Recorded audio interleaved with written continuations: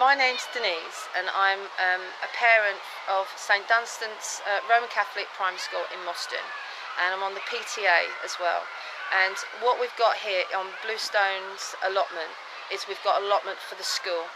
And the reason we wanted to get an allotment for the school is because a lot of our children don't have gardens, they have yards, and a lot of them are brought up in a concrete jungle. So we don't want them thinking that this fruit and veg just comes from the supermarkets. We want them to see how it's grown, and so they can grow themselves. But also we want to get the teachers really inspired by this, because we want them to see how gardening can link into their national curriculum for things like maths and English and science, things that we use every day when we're gardening, but you don't think you're actually using the English when you're reading the labels, or using the maths when you're working out how many peas to plant and the distances.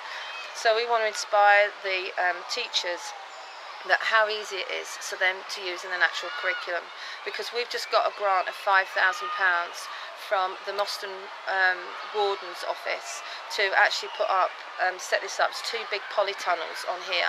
And the idea being, one would be covered with the green army mesh, so it's like a den and it's exciting and inspiring for the children, where the other one will be more as a polytunnel used for growing, but also be combined as outdoor classrooms.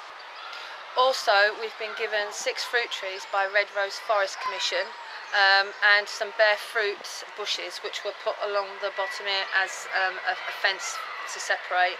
Then we'll have a nice little orchard up there.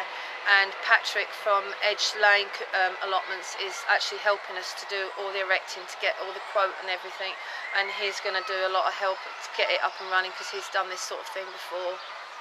So the teachers can bring the children down here, and even if they're not gardening, can use it as an outdoor place, so the children are getting outdoor fresh air and activities. We've got a shed, we're going to have raised beds, we've got a wildlife area. We want the children to be creating the bug hotels and the bird tables and the bee houses and all things like that, so they can see how the whole ecosystem works, and how everything comes together. Get a wormery, compost bins, so they're feeding the worms, they're using what the worm gives for the fertilisers. So the whole thing comes together. And if we inspire the teachers, that will then inspire the children, because they use it.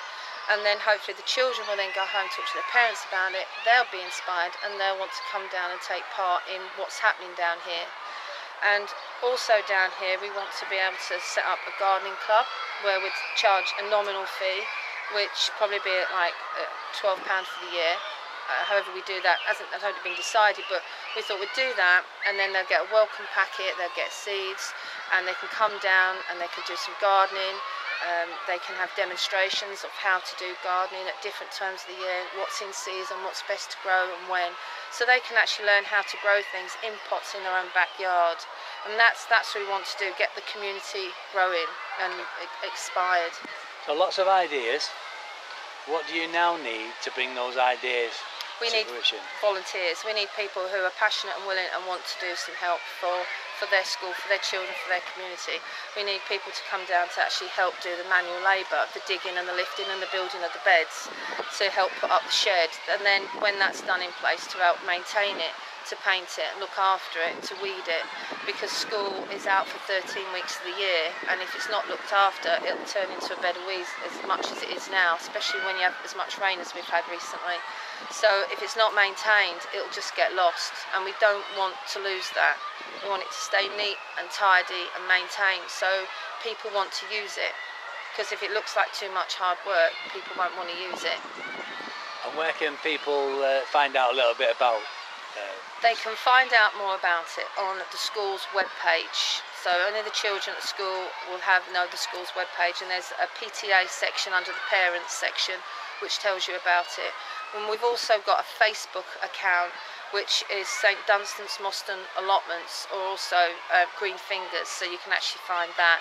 But the links to actually all that are all on the St Dunstan School webpage, so you can actually just copy and paste or just click it and it'll take you straight to the link and tell you what it's all about.